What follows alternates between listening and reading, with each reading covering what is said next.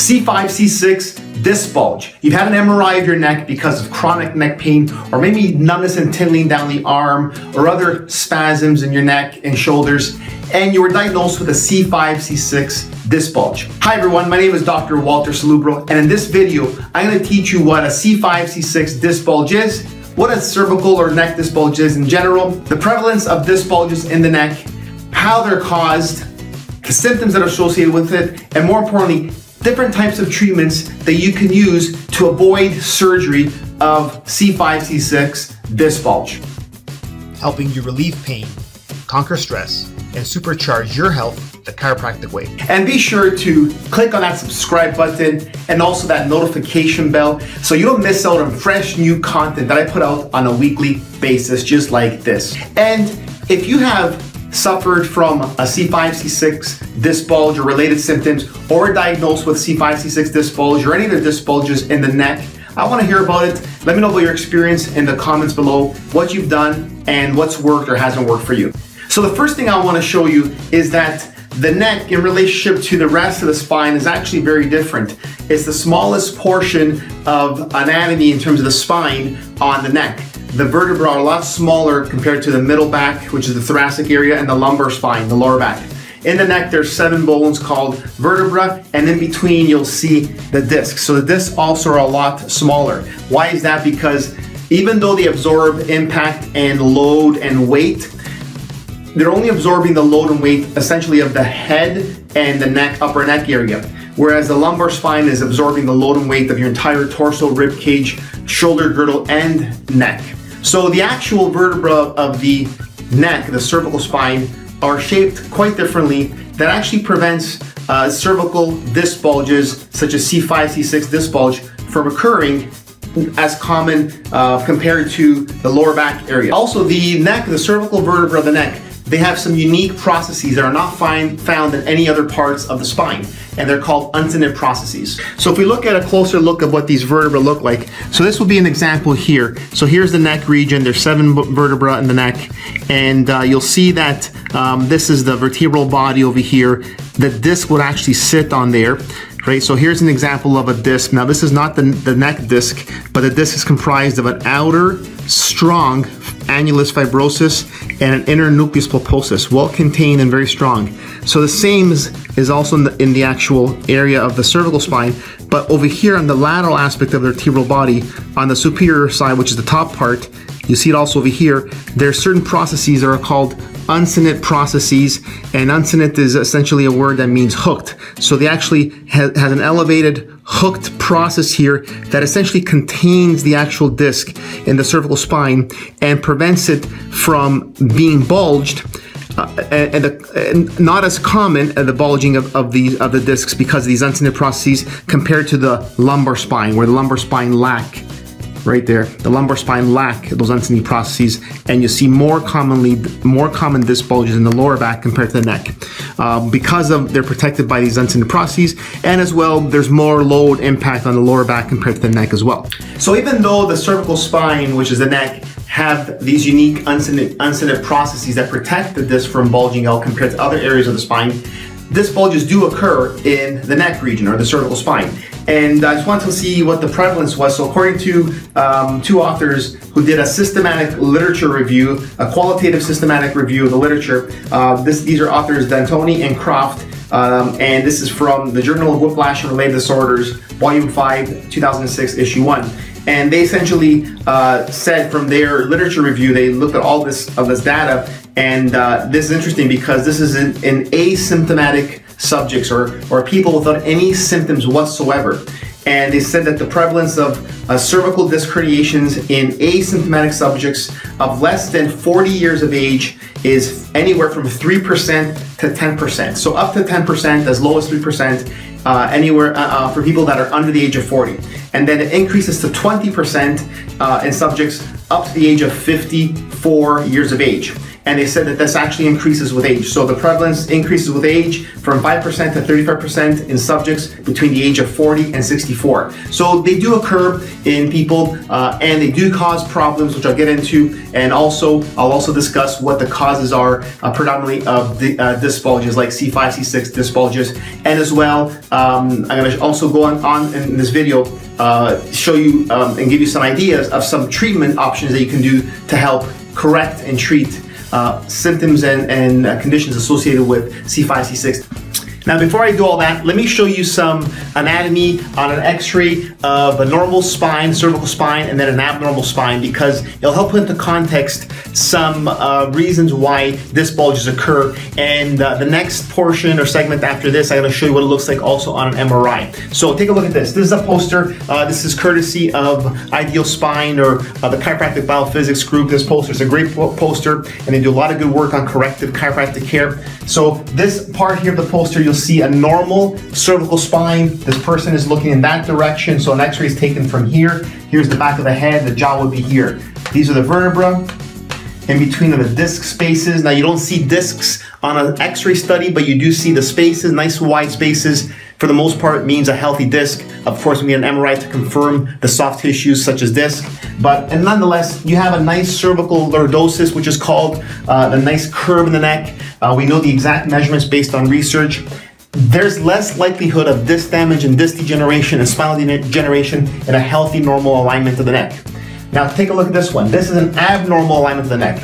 So the red line represents where the neck should be. The neck alignment should be, just like that, the normal cervical lordosis. It approximates the segment of a circle. The dashed black line here, so that dashed line there, it represents this person's x-ray. Now you'll see how the person has a reversal of the cervical curve over here and a forward portion going at the top area. So it's creating this indentation, if you will. The cervical spine is actually reversed in the opposite direction against this natural curve. That's very significant. Over time, that will lead to degeneration of the joints, degeneration of the vertebral bodies, and also degeneration of the discs and also bulging. So I want you to remember this because I'm going to talk about this later on as well. So let me show you what this looks like also on an MRI picture. Now, this is a different poster also provided by Chiropractic Biophysics or Ideal Spine. That group there, it's a great group of researchers and technique seminar teachers.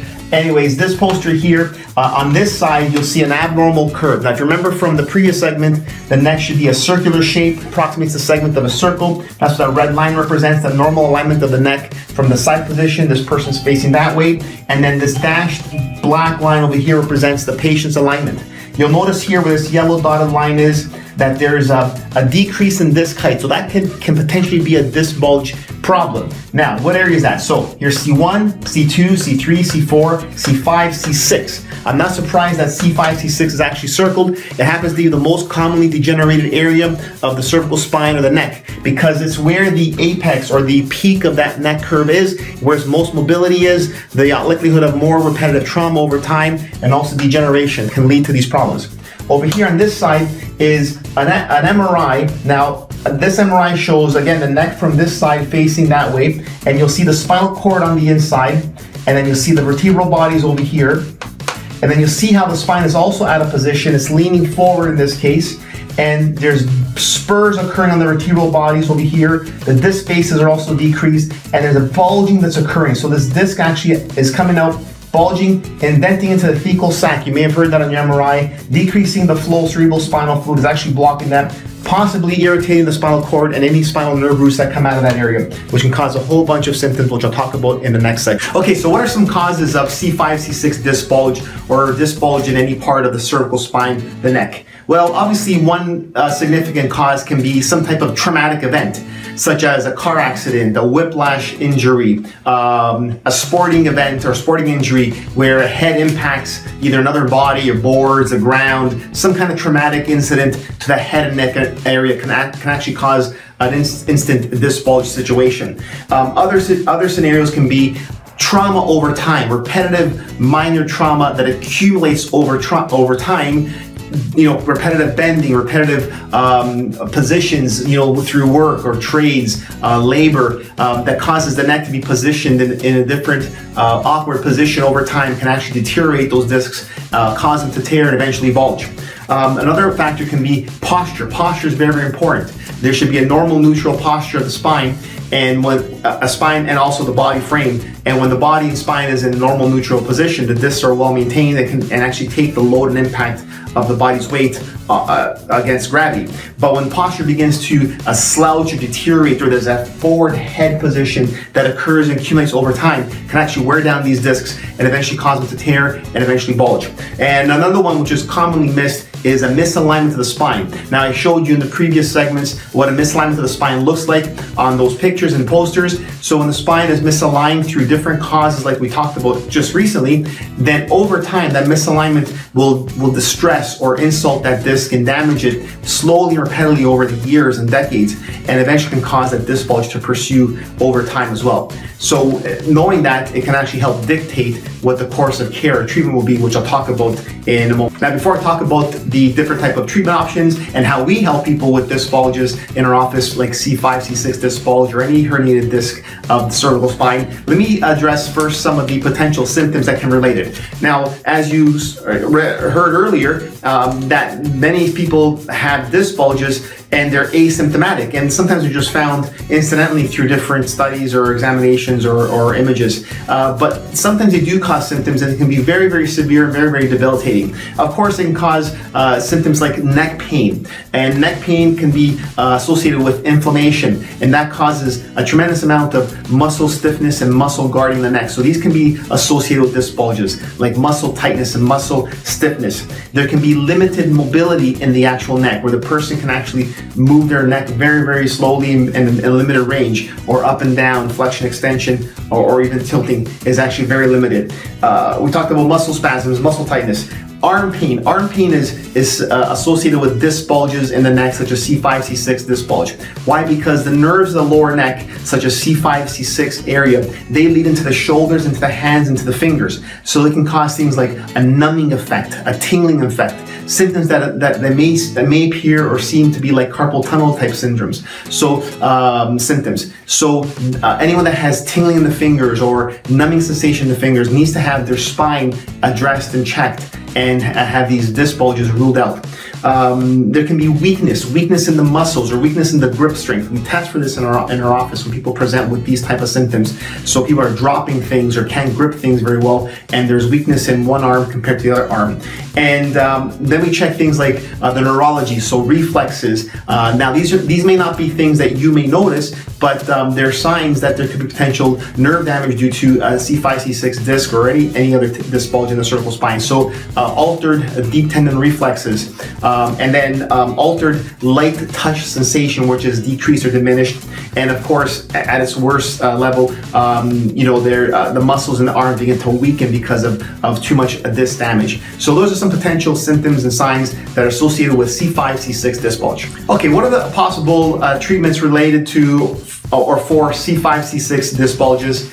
And I truly believe that someone should have an objective of trying to avoid surgery at all costs. That should be the last resort. Of course, unless it's a clinical emergency or clinical urgency that requires surgery, I get that. But in many cases, patients don't present in with a clinical emergency that requires surgery in an office like a chiropractic office or a general practitioner's medical doctor's office. So surgery, even though it's on the table as an option, should be the last resort. Some people take medications or have injections done with their medical doctors or medical specialists. Those are of course of options. Most people don't like that. Many people tell me that they want to avoid injections in their neck or medications such as anti-inflammatories or painkillers or opioids because the potential side effects, and they're not truly correcting the underlying cause of the problem, which can be a spinal problem like we talked about earlier. So what else do you have? There are conservative options. So the most important thing I can suggest is to have the spine assessed properly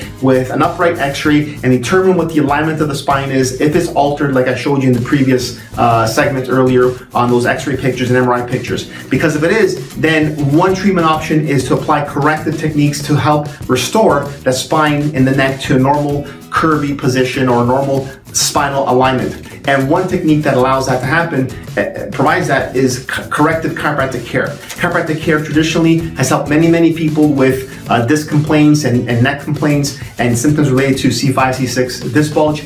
But corrective chiropractic care really aims to restore that spinal alignment, reduce the insult on the disc, improve posture, and help eliminate some of those pains and symptoms and inflammations associated with that disc bulge damage in the neck.